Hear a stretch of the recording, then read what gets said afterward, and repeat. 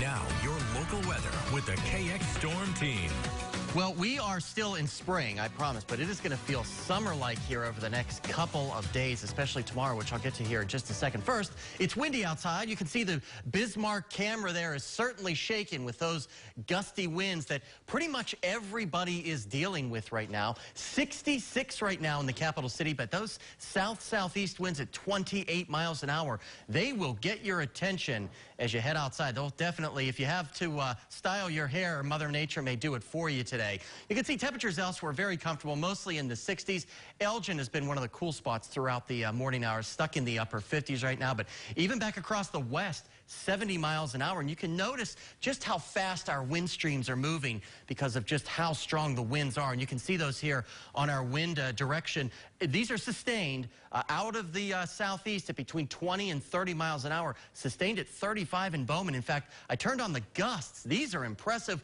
Near 50 miles an hour is the gust in Hettinger, as well as Dickinson, a gust of 38 miles an hour in Beach. About the same thing further to the north. You can see there 35 in Sydney. Even in the Magic City, a gust near 40 miles an hour, as well as near Lake Sakakawea in the Garrison area. And that's why we've got that wind advisory for a handful of counties across western areas through about 8 o'clock tonight. The satellite radar picture is nice and clear. Lots of sunshine today. Just a couple of high clouds back across the far southwest.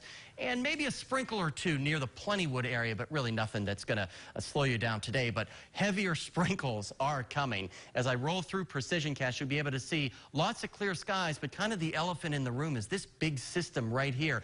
This system is going to be moving a lot more to the north than to the east. It's going to slowly progress toward the east over the next couple of days, and that's going to set the stage for maybe a couple of showers and thunderstorms across far western sections, I think west of Highway 85. In fact, by Wednesday evening, you can see to the south here, the model's picking up at some of those showers and storms possibly moving toward the Bowman and Beach area. And the atmosphere in that portion of the state, Tuesday night and Wednesday night, will be ripe for explosive thunderstorm development.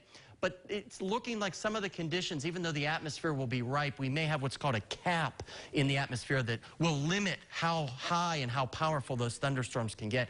But still, the Storm Prediction Center putting western sections of North Dakota under a slight chance for severe weather on Wednesday.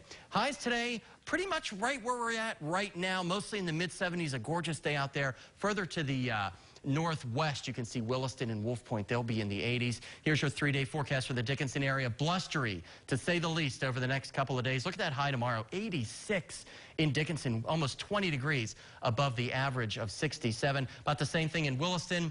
90 on Tuesday, folks. That's not a typo. It's going to be a hot and breezy day in the Williston area. And here's your extended forecast for the Bismarck area. Average high of 69, well above that over the next couple of days, with a chance for a stray shower or thunderstorm, I think, for Bismarck Wednesday and into Thursday before sunshine returns. About the same thing for the Minot area. An isolated or stray shower or storm Wednesday night and into Thursday, and then temperatures cool off a little bit as we get toward the weekend. But the main thing is, Josh, sunshine will be back in the forecast by this weekend. Yeah, sunshine. And the main thing I want to know is this going to stick around for us, Robert? The warm weather, it should. I don't see any major cold spells anytime soon, so enjoy these nice temperatures. All right, well, I promise I won't blame you if it snows again. All right, thanks, Robert.